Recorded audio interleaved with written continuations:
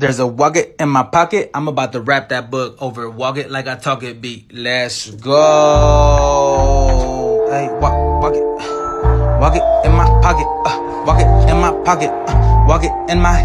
Did you ever have the feeling there's a Wocket in your basket, or a noodle in your bureau, or a was it in your closet? Sometimes I feel quite certain there's a jerkin in my curtain. Sometimes I have the feeling there's a slug behind the clock and a zelf up on the shelf. I have talked to him myself. That's the kind of house I live in. There's a ink in the sink and a zamp in a lamp, and they're rather nice, I think.